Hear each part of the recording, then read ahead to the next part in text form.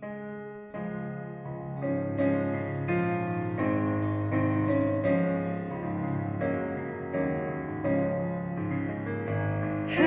deep the Father's love for us, how vast beyond all measure, that He should give His only Son to make a rich His treasure. How great the pain of searing loss! The Father turns His face away, as wounds which mar the chosen one bring many sons to glory.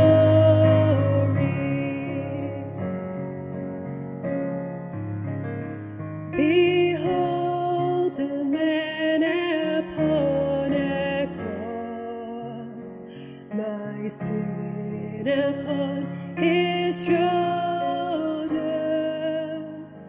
Ashamed I hear my mocking voice call out among the scoffers. It was my sin that held Him there until it was accomplished. His dying breath has brought me life. I know that it is finished.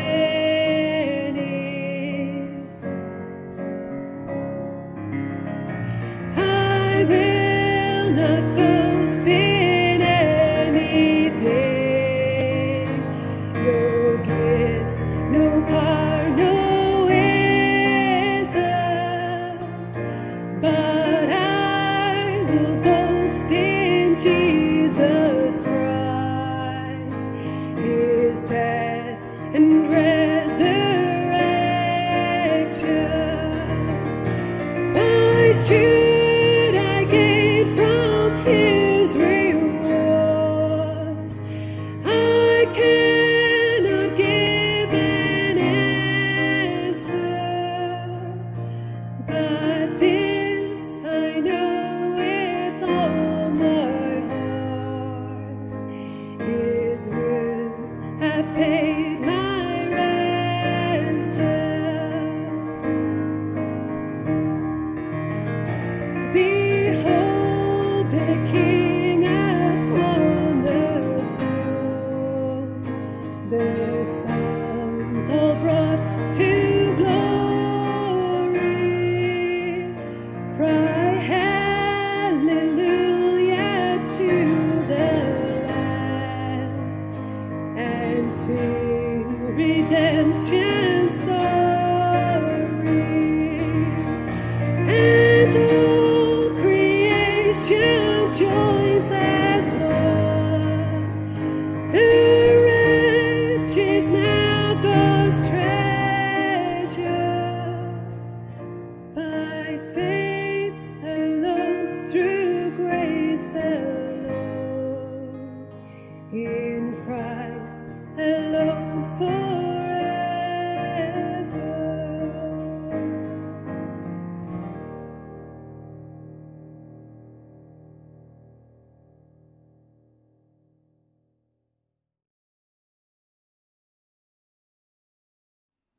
Folks, if you have your Bibles with you, I want to read a couple of portions, excuse me, together. We've been looking at that little thought from Proverbs, where the Lord says, "My son, give me thine heart." And we were looking at the Lord, giving the Lord not only our heart, but how the Lord can take our heart and what He can do with that heart, and how He can bless it indeed. We've already looked at that He can exchange it. They can take our heart from being a heart of sin and a heart of our own nature and our own self, and he can put a new work within our hearts and within our lives and change us around. So he can certainly exchange that heart. And as we move on this morning, there's another couple of things from Ezekiel chapter 36. First and foremost, I want to read, and this was a little portion, excuse me, that we were looking from. Ezekiel 36, and then we'll read from verse 25 down to verse 30. And I want then to turn to Galatians chapter 5. And I want to read there the fruit of the Spirit, and how we were looking here at the Spirit and what the Spirit can do for us, and how that he produces fruit in our life this morning, God willing. So Ezekiel 36, first of all, and then verse 25 there together. Ezekiel 36, verse 25 says, "Then will I sprinkle clean water upon you, and ye shall be clean. From all your filthiness and from all your idols will I cleanse you. A new heart also will I give you, and a new spirit will I put within you. And I will take away the stony heart out of your flesh, and I will give you a heart of flesh. And I will put my spirit within you, and cause you to walk in my statutes. And ye shall keep my judgments and do them. And ye shall dwell in the land that I gave to your fathers. And ye shall be my people, and I will be your God. I will also save you from all your uncleanness. And I will call for the corn, and will increase it, and lay no famine upon you. And I will multiply the fruit of the tree, and the increase of the field, that ye shall receive no more reproach of famine among the heathen." And finishing there at verse 30, and just turning over then to Galatians chapter 5, there in the New Testament. 1st and 2nd Corinthians, and then you have the book of Galatians. Galatians chapter 5. We're going to read from verse 16 of the chapter there together, down to the end, verse 26. And in the midst of this, you have the fruit of the Spirit. And it says in verse 16 of Galatians 5, it says, "This I say then, walk in the Spirit, and ye shall not fulfill the lust of the flesh. For the flesh lusteth against the Spirit, and the Spirit against the flesh. And these are contrary the one to the other, so that ye cannot do the things that ye would. But if ye be led of the Spirit, ye are under the law. Now the works of the flesh are manifested, which are these: adultery, fornication, uncleanness, lasciviousness, idolatry, witchcraft, hatred, variance, emulations, wrath, strife, seditions, heresies, envyings, murders, drunkenness, revellings, and such like, of which I tell you before, as I have also told you in time past, that they which do such things shall not inherit the kingdom of God. But the fruit of the Spirit is love, joy, peace, long-suffering, gentleness, goodness, faith, meekness, temperance. Against such there is no law. And they that are Christ's have crucified the flesh with the affections and lusts. If we live in the Spirit, let us also walk in the Spirit. Let us not be desirous of vainglory, provoking one another, envying one another." And we do thank the Lord for the reading, of his precious word. And we trust to be a blessing to us. And a little later on, as we bring a few thoughts from that little portion together.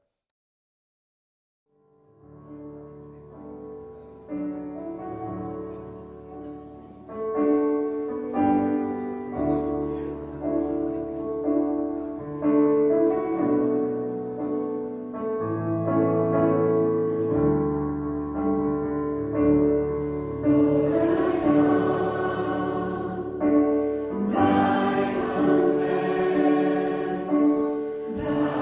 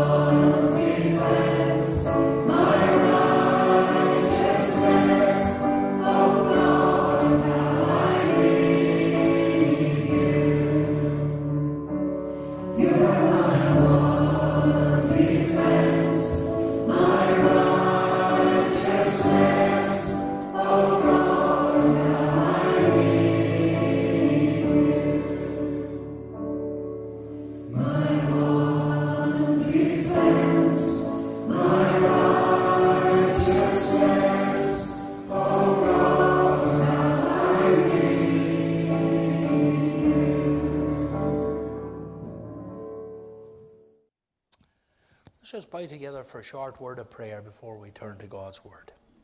Dear Lord Jesus, we thank you afresh this morning for the privilege we have of gathering together in your name. We thank you now for the privilege of just meeting around your word together. And Lord, we know the power and the authority of your word. We know it's thus and thus saith the Lord. And we just pray this morning you'll take up your word. And we pray, Lord, it'll be a living, it'll be a relevant word. It'll be a word that will bless our hearts. It'll be a word that will challenge our hearts. And it'll be a word that will draw us closer to yourself, because we ask it in your lovely name. Amen. Amen. Folks, if you have your Bibles there, turn with me to Ezekiel 36. And as I said, we started there at Proverbs, and we looked at that little thought, son, give me thine heart. And there was an importance there, because that's what the Lord longs. The Lord longs for us to give him his heart. And we went into this little portion here, I suppose in many ways, in Ezekiel 36. And we looked at the reasons why he wants our heart. And we looked first of all at the reason he wants our heart in order to exchange it and to give us a new heart. When the scripture says the old things have passed away and all things have become new, so that when we come to Christ and we trust Christ as our own and our personal Savior, there's a wonderful change takes place. And we looked at that little thought of how our heart is completely changed. Our way of life is completely changed. And we look at how the Lord changes us really from the inside out. And he does a great work within our hearts and within our lives. We looked at the little thought here in verse 25 that once our heart was unclean. We looked at it was full of self. In verse 26, our heart was hard, it was stony. And the Lord took that heart and he gave us a pure, clean heart. He gave us a new heart. He gave us a soft heart. That's the wonderful thing about the Lord, is that he completely changed. The old things have passed away, and then all things have become new. So he gives us new for old. And that's a wonderful thing that the Lord can do within a heart and within a life. And I trust this morning he's done that within your heart and within your life, that he's given you that new heart, that the old things have passed away, and that you're a new creature in Christ Jesus. The second little thought we looked at there in verse 27, he says, and I will put my spirit within you. And it says, and cause you to walk in my statutes, and ye shall keep my judgments, and ye shall do them. So he wants our hearts in order to empower them. He says here, I will put my spirit within you, and I will cause you to walk in my statutes. He wants us to walk in his ways, and he wants us to live our lives according to his precious word. And ye shall keep my judgments. In other words, we will keep his word. Our heart's desire and the longing of our heart will be to live our lives according to the word of God, because God's word is a lamp unto our feet. It's a light unto our very path. And the wonderful thing about when we go into the word of God is the word of God longs to clearly lead us and guide us throughout life. And that always leads us in the right path, and he will always lead us in the right way. That's the great challenge. He can empower us to live a life that is true and right in his sight. We looked at the idea of the Holy Spirit being the Spirit of truth, of life, of grace. We looked at the idea of all the different names that the Holy Spirit has. And then we looked into the idea the Holy Spirit is involved in the salvation of precious souls, that he strives with sinners. And folks, many times people will say, well, listen, that man was speaking directly to me. No, the Holy Spirit was speaking into your heart and speaking into your life. He convicts of sin, and then he empowers for conversion. That's the wonderful work of the Holy Spirit. And then, folks, the Holy Spirit comes in and he lives within our hearts and he lives within our life and he indwells us. And the wonderful thing that the Holy Spirit does is that the Holy Spirit indwells us and enables us to have a life that's real and true and that is led by the Spirit. We looked last week at some of the things the Holy Spirit does. He helps our infirmities. He comforts us. He teaches us. He guides us. He sanctifies us. He sets us apart. All of these things the Holy Spirit can do within the heart and the life of the individual that's given over to him. So the indwelling of the Holy Spirit is important to enable us to live a Christian life in this world we're living in. And it's not an easy thing to do. It's not an easy thing to do. As I said to you young ones, we were looking at the steps of a good man are ordered by the Lord, and he delights in his ways there in the Psalms. But yet it goes on to say in the next verse, though he fall.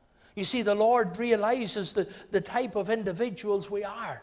All we like sheep have gone astray. That's the simple reality. We have wandered. We tend to go astray. That's the simple reality in life.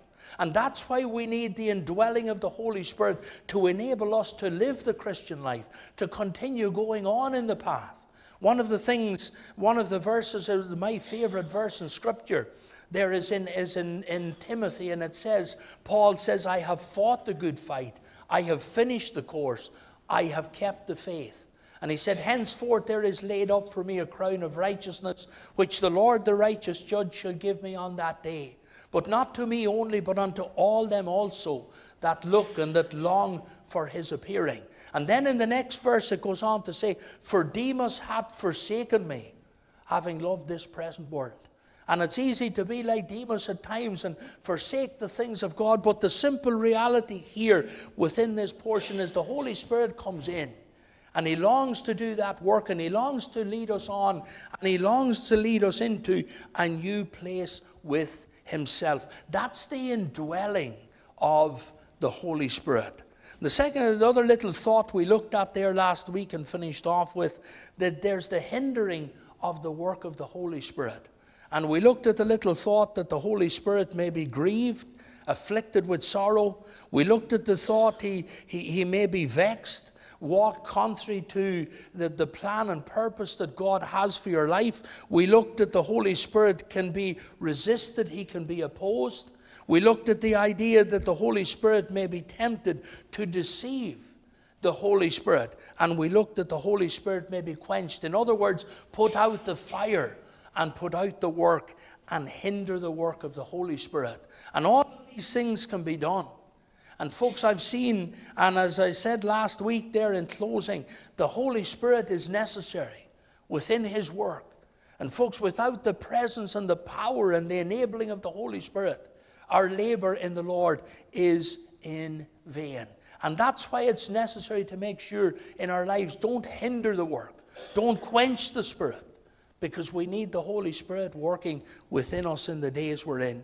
As we move on today, I want to look at the little thought of the gifts of the Holy Spirit. And the Holy Spirit does give gifts, and I'm not going into these in any major way this morning, but in Hebrews 2 and 4, it says this, God also bearing them witness, both with signs and wonders, and with divers miracles, and gifts of the Holy Spirit, according to his own will. And many that the Holy Spirit have imparted different gifts to. As I was reading through some of the commentaries and looking at it, one of the commentators said there was 19 different gifts and offices that the Holy Spirit imparts to the individual. And I want you to turn forward with me to 1 Corinthians. And we read a little portion there in Galatians. Turn back 2 Corinthians, then into 1 Corinthians. And in 1 Corinthians chapter 12, in 1 Corinthians 12, and really from verse 7 up to verse 11, I want to just read this morning. Because here it's speaking about the different gifts that he's got. Now, one of the commentaries I was reading divided them up into speaking gifts, sign gifts, and serving gifts. But the idea behind it is these gifts are given in order for ministry, in order for blessing, in order to bring help to one another, and in the ministry of the work of God. So 1 Corinthians 12 and verse 7, and it says, but the manifestation of the Spirit is given to every man to profit withal. In other words, any of these gifts we're talking about is to bring profit. It's certainly not to bring loss of any kind. For to one is given by the Spirit a word of wisdom, to another the word of knowledge by the same Spirit, to another faith by the same Spirit, to another the gifts of healing by the same Spirit, to another the working of miracles, to another prophecy, to another discerning of spirits, to another divers kinds of tongues, to another the interpretation of tongues. But all these worketh the one and selfsame Spirit, dividing to every man severally as he will. Now, folks, we could spend the full sermon looking at those thoughts and not cover them all. But what I want to say is the Holy Spirit imparts different gifts to the individual. And folks, I don't know what gift God has given to you or any. But all that I want to say is that when we look at the gifts, God does impart gifts. And God gives the gifts, but they're for His benefit. They're for His glory. They're for His honor. They're for your benefit. And they're also for the benefit of the other. Now, sometimes people will take them and they'll use them in a way that is contrary to the things of God. And that's not for anybody's benefit. And when God gives these gifts, they're to be used for His honor and for His glory and for the furtherance of the kingdom. That's the work of the Holy Spirit. The Holy Spirit will give us these gifts, and that can be used for the glory of God. And as I go on here, I want to move on really to Galatians. Just turn over to the next portion of Scripture. But the fruit of the Spirit. And many times people talk about the gifts and having the gifts and being able to use them. But I believe one of the greatest things that you and I can have in the work and in the witness of God is the fruit of the Spirit within our lives. And if you go to verse 22 and 23, you will see there are 9 gifts, or 9 fruit of the Spirit here within the heart and within the life. It says love, joy, peace, long-suffering, gentleness, goodness, faith, meekness, and temperance. Against such there is no law. And if you divide them up, if you look at love, joy, and peace, they're towards God. Love, joy, and peace is towards God. If you look at long-suffering, gentleness, and goodness, they're towards our fellow man. And then selfward ourselves, there's the gift of faith, or the fruit of faith, the fruit of meekness, and the fruit of temperance. What's love? It's love towards God and love towards our fellow man. In other words, it affects our walk with God. It affects our work before God. And it affects our fellow man.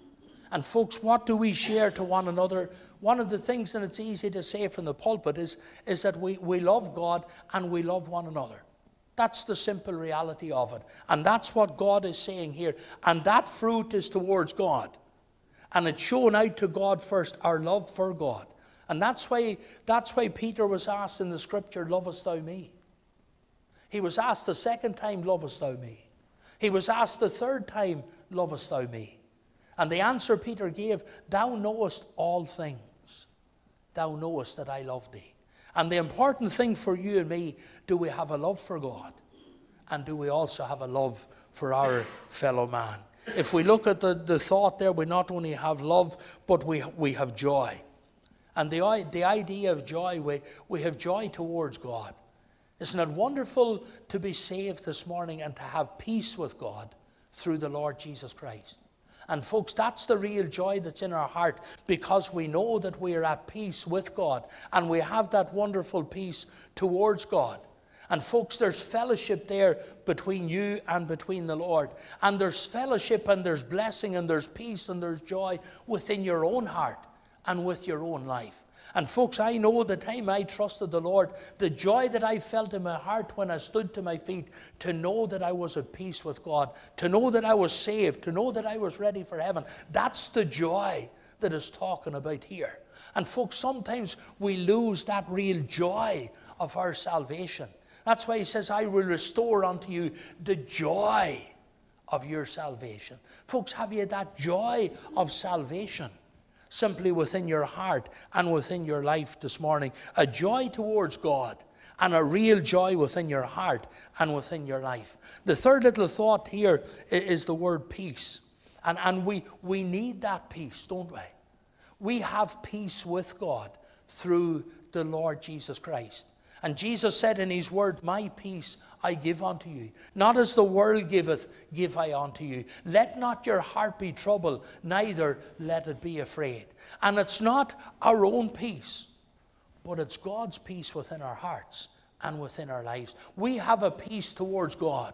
And God has imparted his peace within our hearts and within our lives. We know we're right with God. That's why these three fruit at the beginning, they're Godward. They're towards God.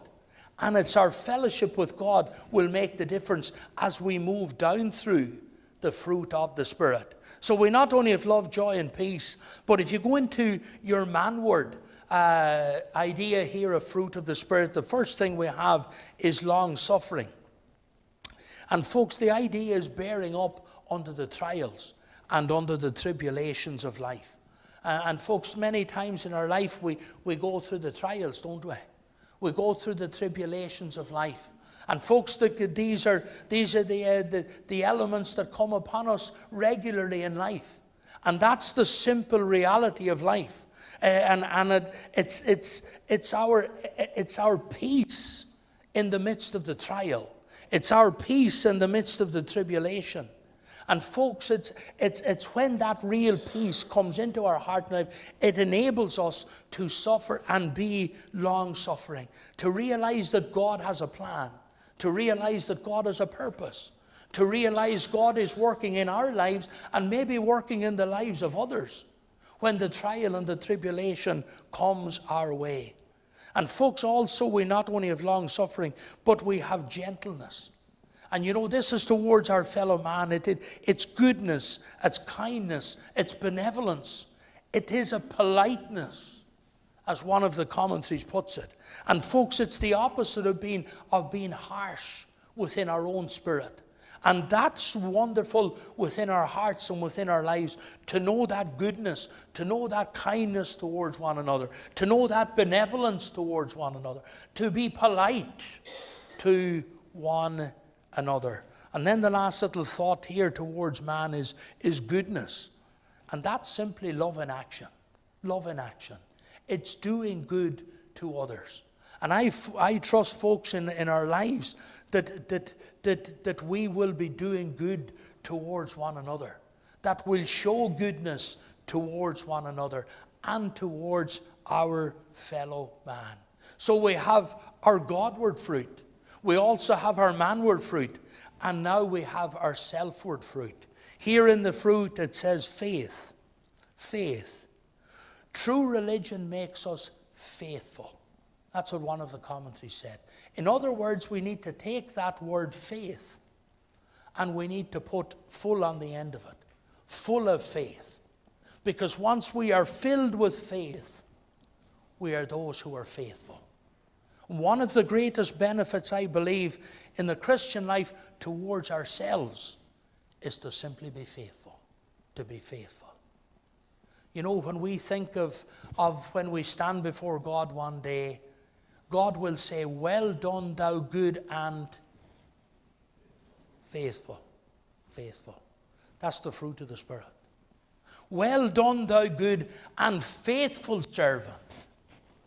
Enter thou into the joy of the Lord. And I wonder this morning, folks, are we those who are faithful? One of the other words I thought put it lovely, dependable. Dependable. Can the Lord depend upon you? Can others depend upon you? Can you depend upon yourself? Maybe it comes down to that self-word. You know, folks, someone who is dependable, faithful. The second little thought here is meekness. And that's the right use of power. And it's the right use of authority. Meekness is power, but it's under control. And folks, when we have that meekness within our hearts and lives, that's power under control. You know, Moses was a man and he put up with quite a bit. But they said of Moses, Moses was a meek man. He was a meek man. And you know, to that meekness, that was the only way he could lead the children of Israel over many years. Yes, Moses, he struck the rock in anger. There was a problem, yes. But yet the scripture says of Moses, he was a man who was meek. And I wonder, can the Lord say of you or me that, listen, we're a man or a woman who's powerful, but yet under his control, under his authority, under his leadership in our lives. And then the last little thought here is temperance. That's self-control. Self-control. And folks, that's what we need in our lives today. We need that self-control, don't we? You know, something needs to, in our lives, needs to tie us back, don't we? And the Lord needs to keep us back from situations that we may rush on into. That's the wonderful thing. That's temperance. That's self-control. And you and I need to have self-control within our lives. And if the fruit of the Spirit is there, we'll be blessed towards God. If the fruit of the Spirit is there, we'll be blessed towards our fellow man. But the fruit of the Spirit is there, it'll bring blessing into our own heart and into our own life. That's why we need the fruit of the Spirit. You see, the Holy Spirit, can I say in closing here, that the Holy Spirit empowers us to live a Christian life. That's first and foremost what it needs to do. The Holy Spirit empowers us for service, and we need to be involved in the service of God. And the Holy Spirit empowers us for Himself to do a work. And we need to be empowered with the Holy Spirit to be enabled to live that Christian life and to be effective in our service for Him. And folks, the simple reality here is that He longs for our heart in order that He can empower us. As we move on very quickly, folks, and I know time is moving very quickly here this morning, but the third little thought here, He wants not only our hearts in order to exchange them, to give us a new one. He not only wants our hearts in order to empower them, to fill us with the Holy Spirit, enable us to live the Christian life, but He wants our hearts in order to establish them. Here in verse 28 of Ezekiel 36, it says this. In verse 28, it says, "And ye shall dwell in the land." Now, can I say first and foremost here, the primary reference here is to Israel's restoration. And the primary reference here is to when the children of Israel will be brought in and brought back into the land of Israel.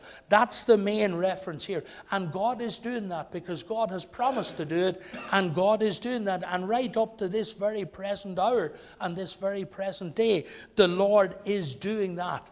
But can I say for you and me this morning, we can take that message as far as giving our heart to the Lord that He can establish it, and we can use it as a parable if you allow me to do that. And our hearts have been wandering and have been far away from God. The scripture says, all we like sheep have gone astray. We have turned every one to his own way, and the Lord hath laid on him the iniquity of us all. So there's been a time when we've wandered far away from God, and we've been wandering. And now the Lord is longing to bring us back into a new place with Him, that He can establish our hearts, that He can strengthen our hearts, that He can keep us in the very bosom of Himself. That's what He's longing to do. And what God is saying here to you and me, He's saying, give me your heart, and I will come to dwell in the land, and I will establish you. That's what He is saying here. Now, the trouble is we do wander. But what does God want to give us this morning? Can I say He wants to give us an established heart, or He wants to give us a fixed heart? That's why the psalmist said in Psalm 57, if you want to turn back to it in verse 7, "My heart is fixed, O God. My heart is fixed, and I will sing and give praise." That's why he said in Psalm 112 and verse 7, he shall not be afraid of evil things. His heart is fixed, trusting in the Lord. And wonderful thing to know in the day of crisis, in days of upheaval, in days of turmoil, in days we don't know what's going to happen next or what we're going to hear next. It's good to have a heart that's fixed, isn't it? And it's good to have a heart that is fixed upon God.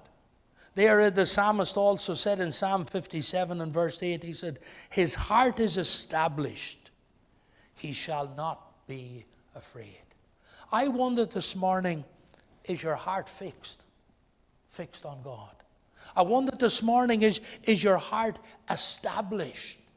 Because that's what He longs to do. He longs to give you a new heart, that your heart can be established. If you want to turn to Hebrews 13 over a couple of little portions, and verse 9, it says, "Be not carried about with divers and strange doctrine, for it is a good thing that the heart be established with grace." The grace of God that not only saves, but the grace which is the favor of God, which wonderfully fixes our heart upon our God. If you go back to verse 8 of Hebrews 13, it says, Jesus Christ the same yesterday, the same today, and the same forever. Why is our heart fixed? Why is our heart fixed upon God? It's fixed upon God because he never changes. It's fixed upon God because he is the same yesterday. He's the same today, and he will be the same forever. There's not one thing we can say in this world that is going to be the same yesterday, today, and forever, because it's changing that fast. But we can say it about God this morning, can't we? And our hearts are fixed upon him, and that's why, folks, we have a firm foundation. We're established, and wonderfully established in him. My time is gone, folks, but I'm just going to leave the last one with you. He wants our hearts in order to enrich them. And here in verse 28 he says this, "And ye shall dwell in the land that I gave to your fathers." Here's a wonderful promise. Underline it. "Ye shall be my people, and I will be your God." Now I know it's a promise to the children of Israel, but I believe it's a promise to God's children today. It's a promise to me as his child. And it's a promise to you as his child. You see, there's three things here. There's God's people. My people. That's the wonderful thing. My people. There's God's presence here. Your God. He's not saying we're going to be someone else's God, but he says, I'm going to be your God. God's presence with us. He'll not leave us. He'll not forsake us. And then we see lastly God's provision. Look at verses 29 and 30. 3 times he says, I will. I will. That's the provision of a mighty God. Folks, aren't we an enriched people? We're God's people. We've God's presence. We've God's provision. And he'll not leave us. And he'll not forsake us.